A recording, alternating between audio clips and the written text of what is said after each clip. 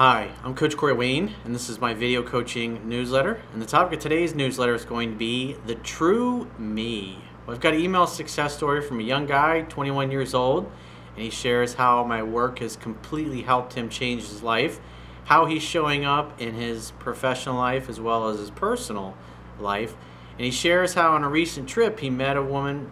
They were both on a vacation style trip together, and there was instant chemistry, instant attraction. Kind of like he said, one of those goosebump type of moments that I talk about, that typically every 2 to 3 years somebody will come along in your life that just knocks your socks off. It's more than a physical attraction. It's something that it's invisible there. Yeah, you're really physically attracted to the other person, but there's something familiar about them. You kind of feel like you've known them forever. The conversation just flows. Kind of like when you meet your best friend, you just kind of click and it's just easy and effortless to get along. And the more you talk, the more you realize how many shared experiences, goals, and values that you have in common. But obviously, in order for these types of events to blossom, love at first sight, if you will, and to be able to get into a relationship and date somebody like that, you got to know what you're doing instead of talking the other person out of liking you. So I got a quote that I wrote in this topic. I'm going to go through his email and see how he took what he learned from me and applied it in all areas of his life that completely changed the way he looked at things and obviously the results he was getting compared to what he had done in the past. The quote says, "It's not easy embracing the true nature of who you really are. Our fears literally rob us of great opportunities to take the next step in our evolution. However, the beauty in life is that the universe already knows exactly what we need as the next stepping stone in our journey to reaching and experiencing our full potential. If you are still here, then it means that you still have time to make another attempt and overcome any fears or previous failures. Even if you fail to take action today, tomorrow, or shortly thereafter, the universe will bring you another opportunity to begin again and stretch beyond your current comfort zone. So relax, don't beat yourself up. Just prepare and get ready to capitalize on your next opportunity." There's a lot of really great coaches in the NBA, the NFL, Major League Baseball, soccer, all help get their players focused on, especially when something goes wrong, is they always are saying next play, next play. In other words, it's helping to get them focused in the present moment, what they need to do right now, because being upset about the fact they just got burned in the last play is going to emotionally hijack them, so that causes the next play to be even worse or maybe just as bad as the last one. The only thing that matters is what you do from moment to moment, because the reality is there is only one moment, and that's the present moment. The future's not here yet. The past is gone. You can't do anything about it. The only thing you can do is show up and give the best version of yourself that you're capable in the present moment, and then let the chips fall where they may without any attachment to outcomes or things being a certain way. Because if we get attached to circumstances being the way we want them to, or we get attached to a certain person showing up in our life the way we wanted or hoped or expected them to, and they don't, we're going to be disappointed. The reality is, when you just click with somebody, it's easy, it's effortless. They're thinking and feeling the same thing that you are. And this is why you prepare. That's why I say all the time, repetition is the mother of skill. That's why you read the book 10 to 15 times. So when somebody comes along like this and you just click, it's like the love stories are supposed to be in the movies that present a good, healthy archetype of what a masculine and feminine type of relationship with a healthy sexual polarity is supposed to be like. Create a love story in your own life that's worthy of maybe even writing and telling your kids or your future generation or just your friends. Doesn't matter how long it lasts, it's just as long as you get to have the experience, and it lasts as long as you want to stay in it. It gives you control over your life and your destiny, and it gives you choices.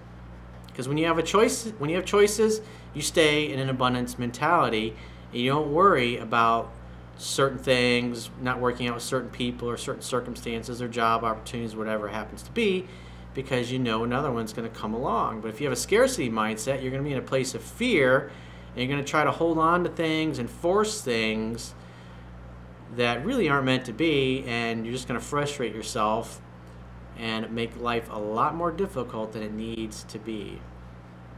As that saying goes, I don't know who said it, but he said, let go and let God, if you will. Hey coach, I'm a 21-year-old from Sydney, Australia that has been following your work for about 6 months. I just started my 5th read of your book, but I had to put it down and write you this message due to a goosebumps moment I just had. Those are really awesome because they're powerful emotionally as well, and you never forget them. And the older you get, those become a lot of your best favorite memories. And the reality is life is just collecting a lot of great memories and a lot of great experiences. Hopefully, if you're doing the right things.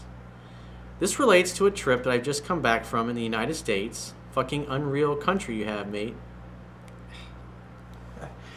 I agree, man. The beach is just, it's beautiful. I've traveled all over the world, and the reality is there's no place like home. I love it here. I was part of a tour group of many young people around the same age as me. One of the Aussie women on this tour was also a solid 9. I was traveling solo and made an effort with everyone to ask questions rather than talk about myself, something I later found out was a turn-on. Although she'd shown various signs of attraction, I was genuinely surprised one drunken evening at the hotel when her friends explained exactly how attracted to me she was. I'm not sure if she put them up to it, but everyone left the hotel room when I strode over and sat next to her on the bed. I suspect they may have been helping her. She did seem nervous, so I loosened her up with casual banter, heavy on the humor. We had a few more beers, laughed, and cuddled. It wasn't long after that she received a warm beef injection. I've heard that somewhere. Hang out, have fun, and hook up. The next few nights ended with much the same way. She's one of the most fun girls I've met, and when the tour ended and we said goodbye, I just felt so grateful for the awesome experience that we'd had. I'm smiling ear to ear as I'm typing this. I'll bet you are. What made that easy is she was really into you as well. And therefore the love story flowed naturally, just like she'd probably been fantasizing about since she was a little girl. When you really like the other person, you're enthusiastic. It's like you never seem to run out of things to talk about because you're fascinated by them. You want to know about them. They want to know about you. It's beautiful. We still message every couple of days, and I keep it brief and fun. She'll be coming home soon and doesn't live too far from me. So we'll see what happens. We'll see what happens. This is the right attitude. Not attached to the outcome, just, hey, I'm going to live in the present moment and enjoy her while she's here. We get ourselves into trouble when we start thinking about the future, what may or may not happen. And women can sense that. They can sense when we're somewhere else. Rereading through that feels like an allegory for the wider transformation I'm still going through to get closer to the true me, the me that you've helped awaken. The reason I find all this so important is that this sort of thing wouldn't have happened to me 6 months ago because of my incorrect attitude and mindset. For the last 6 months, I've been putting myself first, really enjoying my work and studies, playing sports, training frequently, reading, eating healthy, seeing my mates as often as possible, and reaping the amazing results in the process. He's become the kind of person that he wants to attract. He's raising his vibration, and that makes it easy for somebody else that's on the same vibe just to flow right in. Without looking for it, you just live your life and you encounter amazing people in the process of that. I'd love for you to include this email in a video newsletter, and if you do, I would like to let all the gentlemen listening to this know, regardless of circumstances or the stage of their journey they're at, that like me, you've made an active choice to change your life for the better. In other words, you decided that the way you were living, the standards that you were holding yourself accountable to were not acceptable, and you chose to raise them. So you sought out some new information. That obviously is what led you to my work, and then you decided to take action and do something about it. I think it was Woody what the hell's his name? Woody Allen said 90% of success is showing up. You got to participate in your own rescue. You got to at least take action, and he did that, and that's why he got better. And that's why it's such a great success story, because he prepared. Remember Confucius said, Success depends upon prior preparation, and without said preparation, there's sure to be failure. Good luck to you all on your journey. And he puts in bold letters, when we let go of who we are, we become what we might be. That's a paraphrase from a Lao Tzu quote. Mr. Wayne, I've got a fuckload more work to do on myself, but I've never felt better in where I am in this present moment. Thank you, sir. Well, thanks for being awesome, because you make the world a better place just by everybody that you interact with. You're happy, you make the people around you happy, you make everybody feel good. What's interesting, and it's been a few years since I probably mentioned this, but what's interesting, they've done scientific studies that when a person does something nice for somebody else, their endorphins are raised up. In other words, those feelings, the endorphins that make you feel good, your body, your brain produces more of them. And the person receiving an random act of kindness, they also start to feel good. But what's really interesting is somebody observing an act of kindness between two people, their endorphins are raised as well. It's pretty interesting.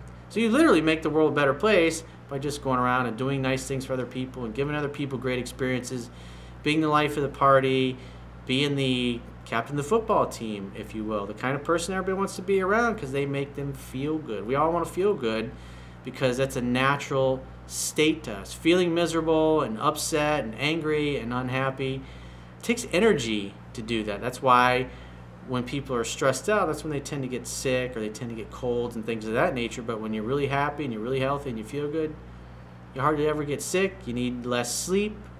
You're mentally sharper.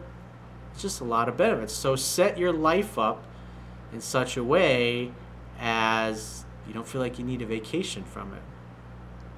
So if you'd like to get my help personally with a personal or professional problem that you're that you need help with, that you're trying to achieve your outcome, go to my website, click the products tab at the top of your screen, and book whatever coaching option works for you. And if you haven't got a copy of my book yet, you can read it for free on my website by subscribing to the email newsletter. And you can also get the audio version of my book from audible.com by doing a free Audible trial, and that way they'll give you my book for free. So either way, you can't lose. So I will talk to you soon.